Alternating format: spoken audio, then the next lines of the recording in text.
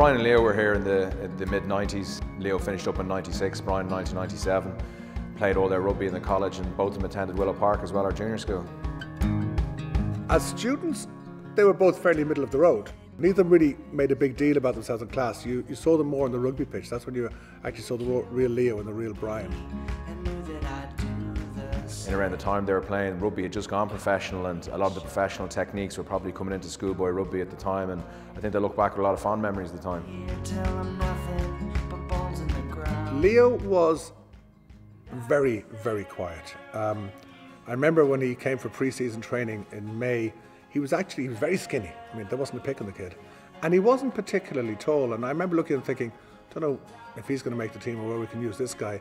He came back in September, he seemed to have grown about 1.5 foot. I don't know what happened, but he just soared up into the sky. Brian played out half, this is as an under 15 now, not as an under 18. Out half is probably the most important position on a school team, and Brian was incredibly talented. But he was probably no taller than about 5 foot, 5'1", and he was terribly small and slim. For all the talent that he brought in attack, and he was brilliant. He would do the most unexpected things, even the kind of things we're used to him as an adult. He was vulnerable in defence, and that's been the biggest change in Brian. When he left school, apart from the fact that he grew immeasurably, he turned into being not just a great attacker, but arguably the best defender in world rugby.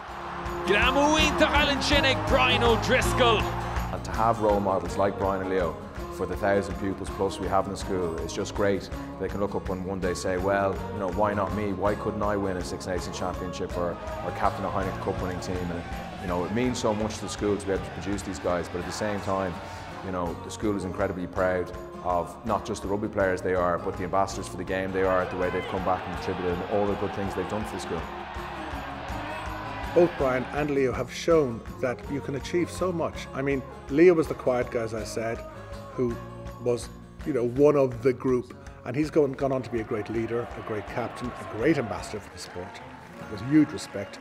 Brian was the guy who didn't quite make the junior team. He made the senior team, but he didn't quite make the junior team, and yet he went on to become a world superstar.